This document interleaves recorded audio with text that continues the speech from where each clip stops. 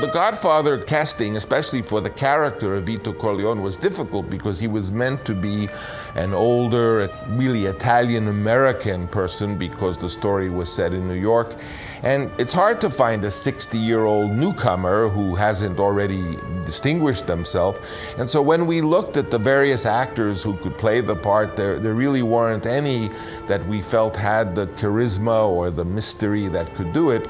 So I concluded, who are the two greatest actors in the world, or the three greatest actors in the world who are vaguely the age to play it? And we concluded, well, there was Laurence Olivier and there was Marlon Brando. Laurence Olivier was British with a British accent and was actually quite ill. Marlon Brando was only 47. But Marlon Brando had another problem. Hey, Stella!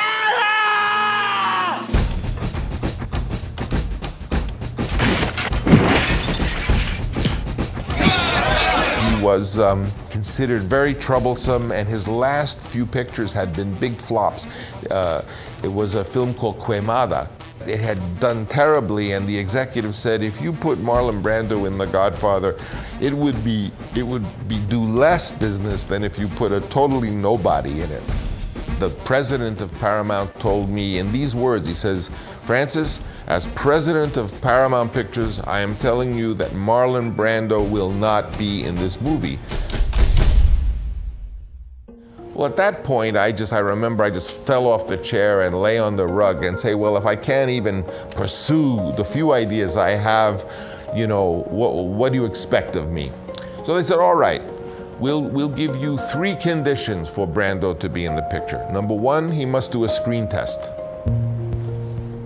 Number 2, he must put up a $1 million bond that none of his behavior problems will cause delays on the production. And number 3, he must do the film for nothing.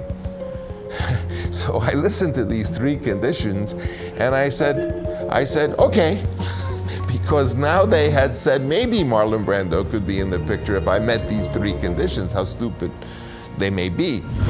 I called up the house that I was given to speak to Marlon Brando, and I didn't know him, and I was very, very respectful of him, of course, because of his great past work.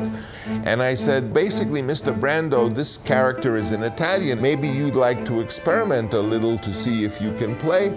Yeah, you're right. Maybe we can see how I would do it.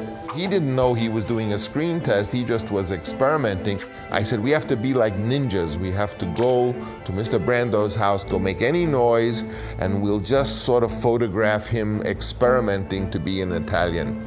So we arrived very early in the morning, and no one said a word. I had brought little dishes of Italian cheese, little Italian cigars, little pepperoncini or little sausages, little things I just put around in his house. Didn't say a word about it.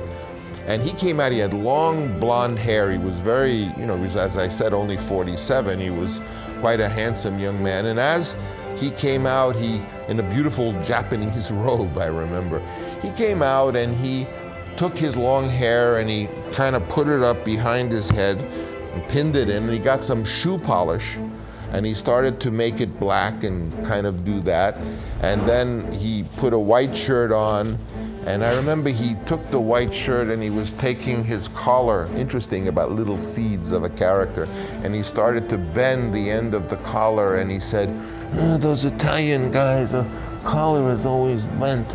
And he even said, oh, maybe his voice should be very hoarse because he's shot in the story in the throat. He was talking like this. Like that, not saying anything. And meanwhile, we were photographing this. So he reached down and took a little of the cheese and nibbled, and he took the little cigar and he didn't light it, but he kept going. He even took some Kleenex and he put it into his mouth and said, you know, and he said, those guys look like bulldogs. And it was a miracle because the character was growing out of this.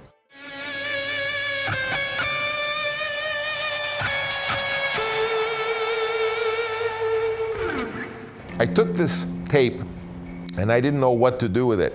So rather than show it to the president of Paramount Pictures, I decided to go to New York and show it to the chairman and the owner of Paramount, who was named Charlie Bluthorn, who was an interesting person. You should read about him.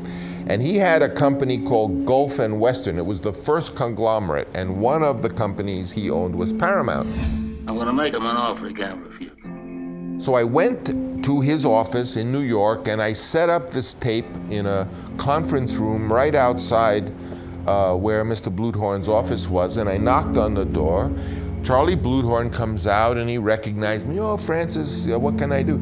I said, "Well, look at this." And I turned on the tape recorder, and there is Marlon Brando with this long blonde hair rolling it up. And Charlie Bluthorn said, "No, no, absolutely not. Marlon Brando, ah." And as he watched and saw this transformation, he said, "That's incredible. That's incredible." And as of that moment, I knew that I had Brando in the part. And of course, they didn't make him do a bond for his behavior, and they didn't pay him very much. But in fact, he got the part, and of course, Brando, to this day, is thought of for that role.